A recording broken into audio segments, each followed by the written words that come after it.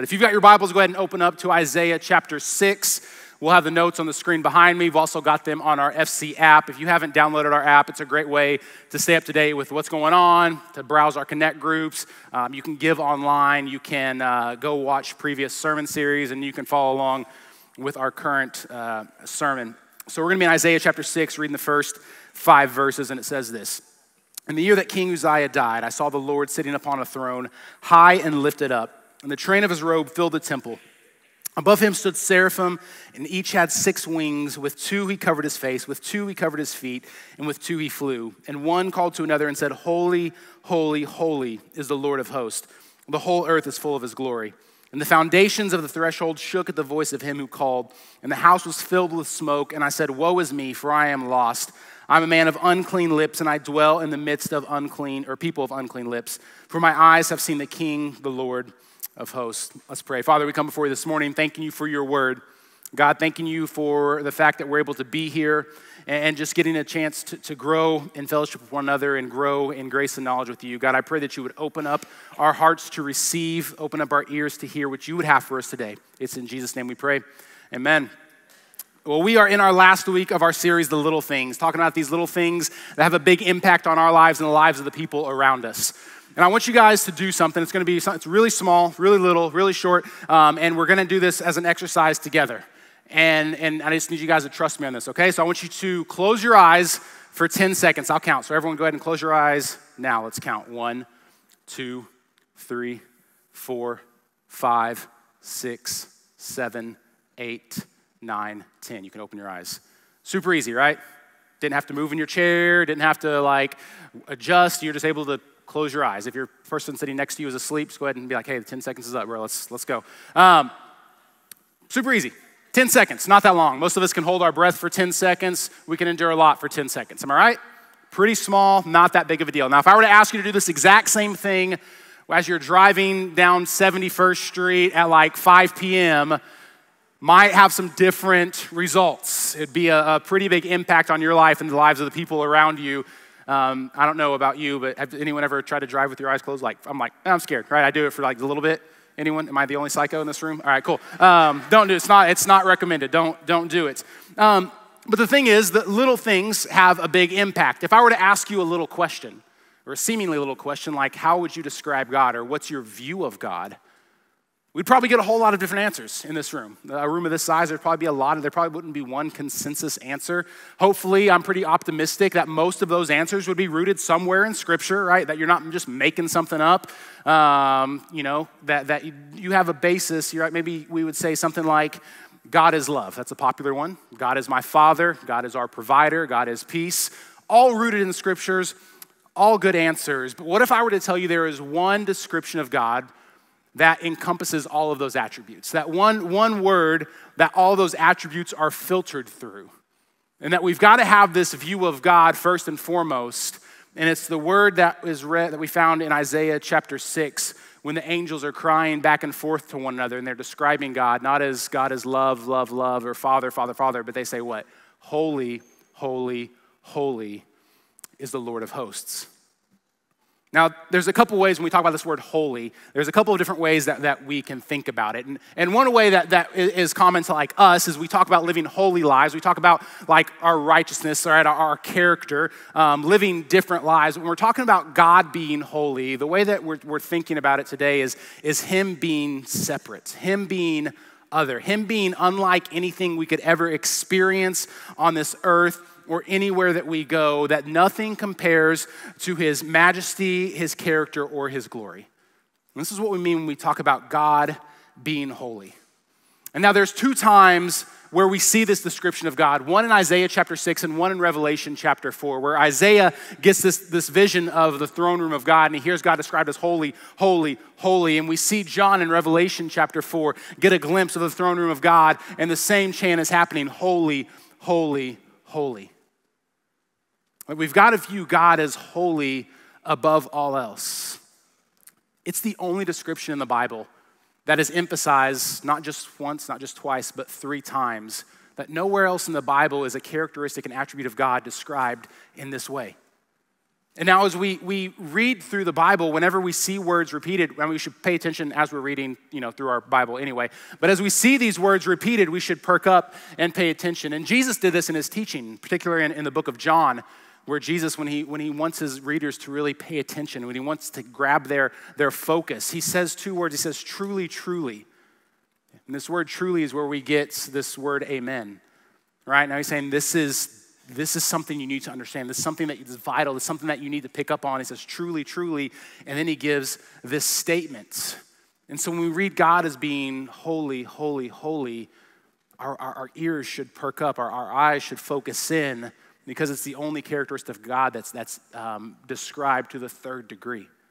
And some of you may be like, Michael, what's the big deal? Like, my view of God was found in the Bible. My view of God, like God is love, that's in the Bible, absolutely. And God is my provider, absolutely, it's found in the Bible. But here's the deal. You would have a difficult time convincing me that someone can have too high a view of God. I don't think there's such a thing. But I think it's pretty common for us to have too low a view of God. And what happens is if we don't understand as God being holy above all else, there's this wiggle room that comes into play when we're called to be holy. Because if God being holy isn't a priority or on the top of our list, then us living holy lives is not going to be a priority either. It doesn't mean that we're not excited to come to church or we don't engage in worship, but it means that we fail to understand who it is we're worshiping or who it is that we're reading about as we've turned the pages of the Bible. And so what I want to do in these next 20 minutes or so is talk about this holiness of God. It's this impossible task. There's no way that I can adequately cover it all in 20 minutes, but I hope it helps us in our understanding of God, which in turn helps us live different lives as we walk out of here. And so when we talk about the holiness of God, one of the first things that comes to mind, one of the first things I want to talk about is the holiness of God should amaze us. The holiness of God should amaze us. We look at Psalm chapter 33, verse 8, and it says this: let all the earth fear the Lord, let all the inhabitants of the world stand in awe of him. If we remember the passage that I read in Isaiah, you see this incredible description of God, that his voice is shaking the foundations of the temple, that smoke is filling it, that the whole earth is filled with his glory. And you have these superhuman angelic beings going back and forth and shouting, covering their face, covering their feet, and shouting that God is holy. Man, this amazing picture of God. Man, I use the word amazing probably more than I should.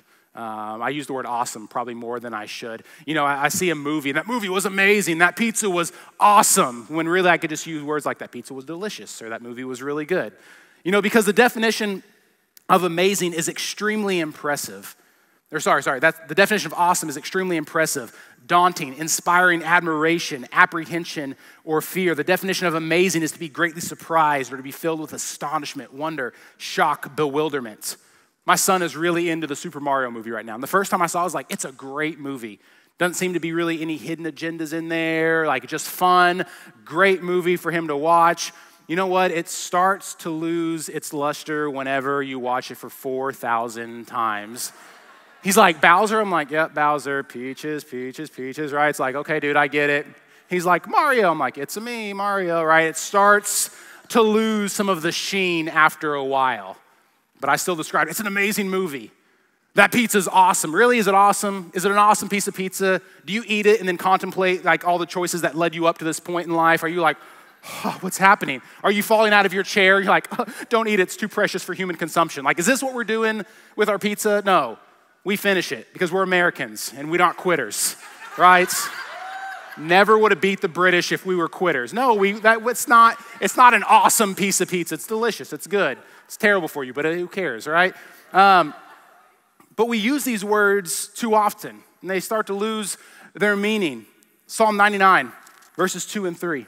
The Lord is great in Zion. He is exalted over all peoples. Let them praise your great and awesome name. Holy is he. We miss the fact that we get to come in here each and every week and worship the God who created the universe.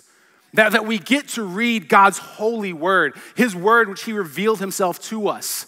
Like we lose that fact. And I think the reason for that is because we've confused awe with entertainment. We think that we need to be entertained, that our eyes have stopped focusing on the things above and we've started focusing on the things of this world. And we start to see all that the world has to offer and forget that we are serving a holy and totally separate and unique God. Why do we do this? Because we have unlimited entertainment at our fingertips. I was running errands yesterday with my son, and he was wanting to listen to songs. Man, when I was listening to songs, like when I was growing up, I had to wait for the radio to play the song that I wanted to listen to. Or I had to go buy the CD. I'm like, Spotify, you want to listen to this song? Wheels on the Bus. Here we go, kid, let's go. Right, just whatever. I could watch whatever movie I want to watch. We see movies with $100 million budgets. We go to concerts like the Taylor Swift concert, which is drawing hundreds of thousands, if not millions of people to this concert. And we see this incredible show. It's a great show. And we come back, we're like, man, if church was something like that, it would be so easy for my lost friends to come to. And we've brought God down to saying, if God could mimic what we see here on earth, that would do the trick. And we've confused awe with entertainment. If we were to come in here today and have a worship set with just us singing, no lights, no lyrics, no music, we'd probably leave and be like, that was different. I hope they get it figured out for next week because it's Friends Day and it's a big day. So I hope whatever technical issues were going on, they get it figured out. Can I tell you that God doesn't need our help in being awesome? That there's nothing I can do. There's nothing our media team can do. There's nothing Pastor Justin can do to add to who God is. But for many of us, we look for the extras to decide whether that was a great service instead of saying, man, am I just amazed at who God is? Am I just amazed? I'm not knocking what we do here at all because I think we want to bring excellence because God deserves it, right? God doesn't deserve our leftovers, but he deserves our very best, and so we bring him our very best. But if we're not careful, we gauge a service, we gauge an experience based on what we get out of it instead of just being amazed at who God is. I want you to listen to what Moses wrote. Moses, who never got to sit in a service like this, right? If we were to sit in a service that Moses was at, we had to go to the temple that Moses got to go to, or the tabernacle, for those of you that are like, the temple wasn't built yet. No, calm down. Sorry. But if we went to that service, you might be like, oh, this was kind of boring. It's kind of weird. It's kind of off. You know what Moses wrote about God in Exodus chapter 15, verse 11? Who is like you, O Lord, among the gods? Who is like you, majestic in holiness, awesome in glorious deeds, doing wonders? Man, what happens is when we have this low view of God, just like the movies that we eat, or movies that we watch, the food that we eat, the coolness, the awesomeness of it starts to wear off after time. When we have a low view of God, our amazement starts to wear down. I've grown up in church my entire life.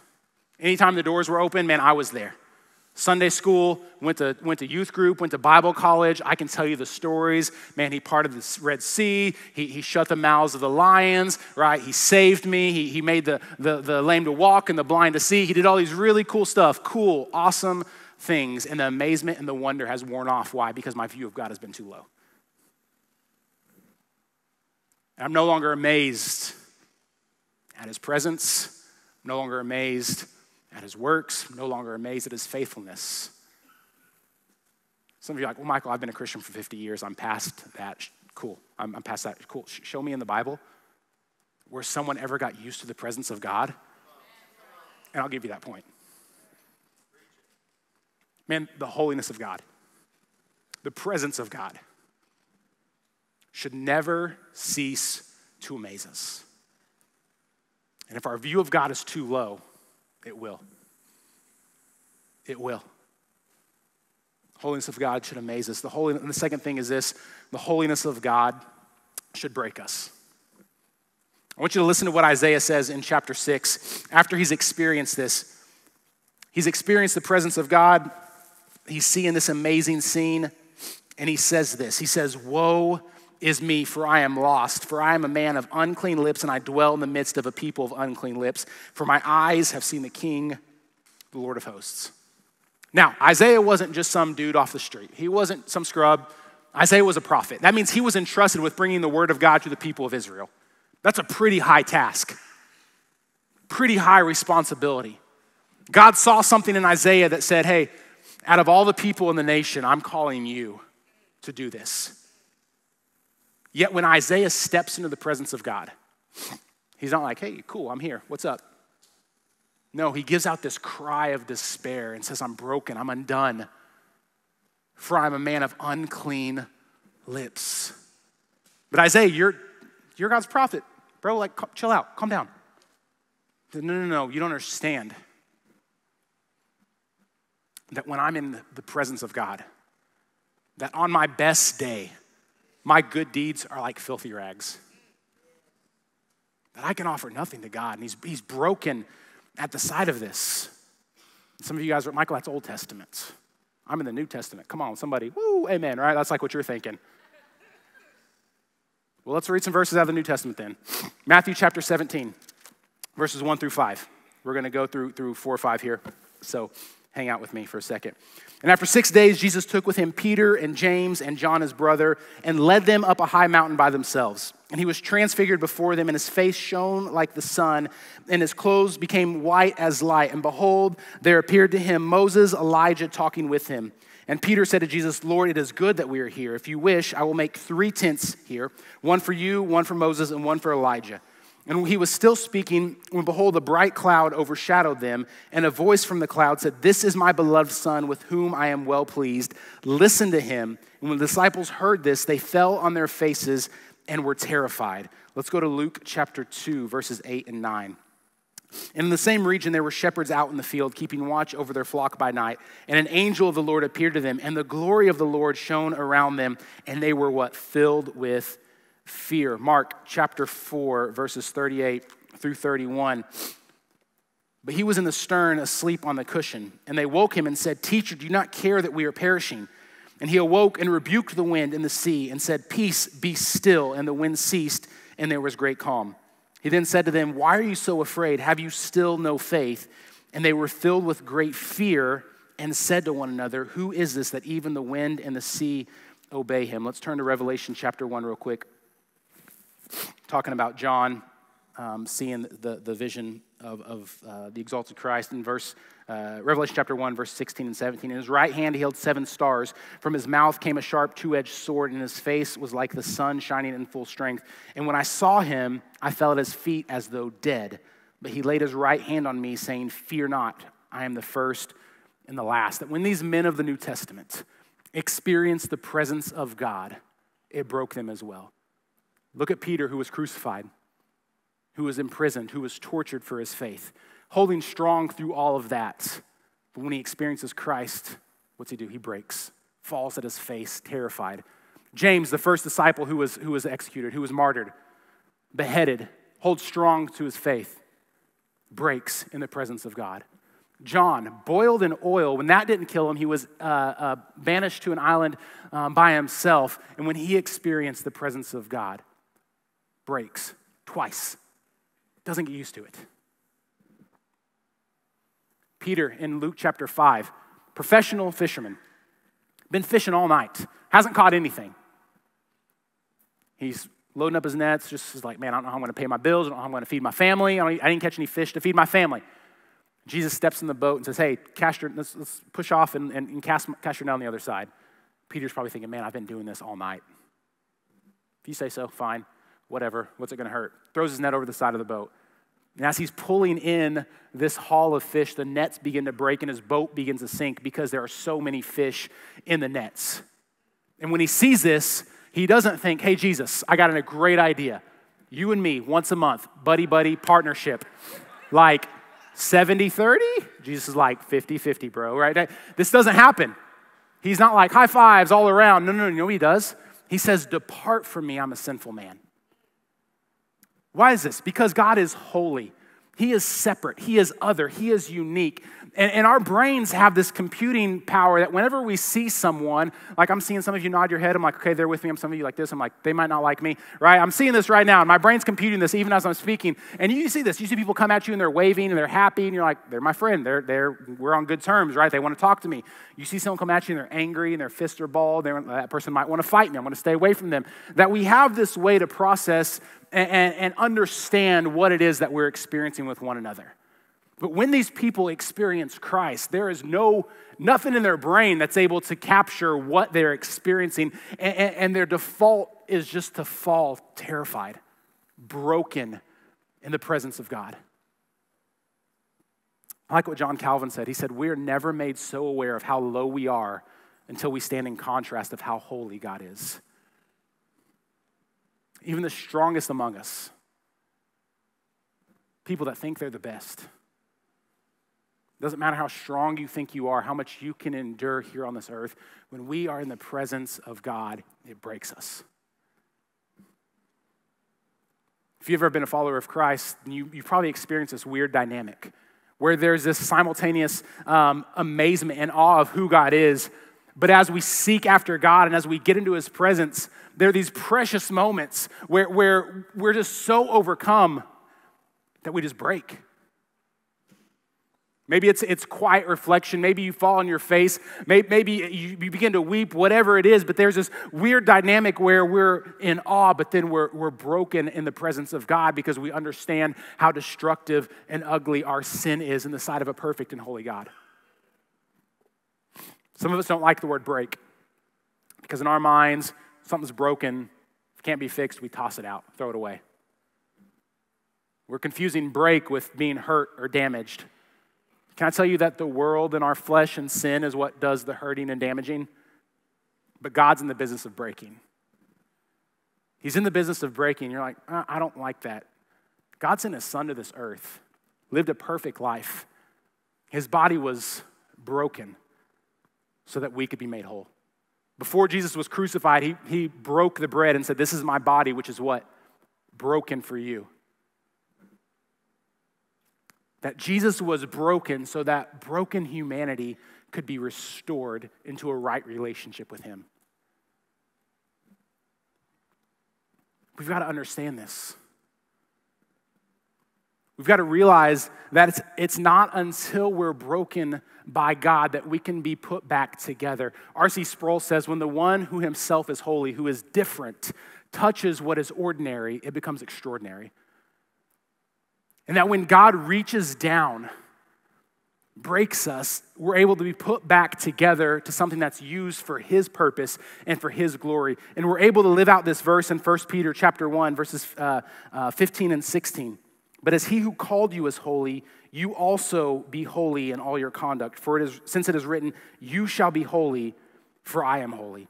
Here's why this little view of God, this little shift in how we view God makes a big difference. Because when we view God as holy above all else, we're claiming that he is different, that he is special, that he is extraordinary, that he is exalted. And guess what? Now we're called to be holy. We're called to live different lives. We're called to be walking testimonies to the character of God. And this is where the second meaning of holiness, this personal righteousness, comes into play, where we're able to reflect the character of God to a lost and dying world. But if you don't view God as holy, man, then reflecting his character and all our conduct, it's probably not a priority. And we let slip these little sins. And it's no harm, no foul. No harm, no foul. Not a big deal, just a little sin. No one saw, didn't affect anyone. It's okay. Isaiah broke. Prophet of God broke. Why? Because I'm a sinful man. He saw God as holy, holy, holy. And we've got to understand this whole sermon series, this is what it's been about. I mean, you look at week 1, the words that we use. It's not just using words to make each other feel better, but we're using holy words, that we're encouraging and building up one another, that we're living a righteous life in our words that we speak, and the way we use our finances, that we're using them in a holy way, a righteous way that glorifies God, like we look at week 3, the people that we surround ourselves with, that we're not compromising, but we're holding true to what God has called us to do. We look at last week and being able to extend forgiveness, that we're living these righteous lives, these little things that are reflecting the character of God to a broken world. And we're able to do this, why? Because we've been broken by God. But thank God that he has come down, chosen to adopt us into his family, has restored us, has redeemed us, has put us back together, and has sealed us and imparted us with what? The Holy Spirit. A different spirit. Why? So we can live different lives to a broken world. This is our call as Christians. And this is why viewing God as holy above all else is vital. Because if we don't, if it's an afterthought, then reflecting the character of God's an afterthought. That's not what the world needs. Man, the world needs to see God lived through us. Let's pray. Father, we come before you this morning. God, and we thank you.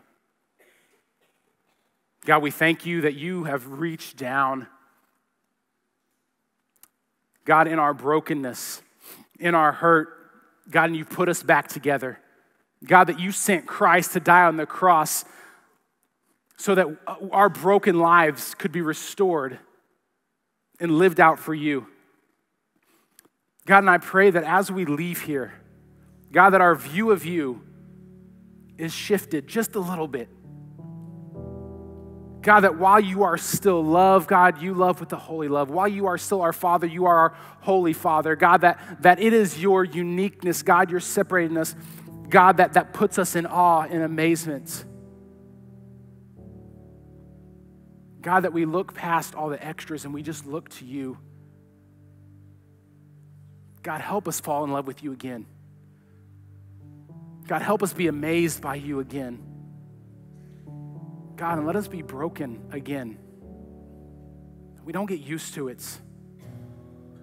We don't grow familiar with it. But you continue to do a work in us.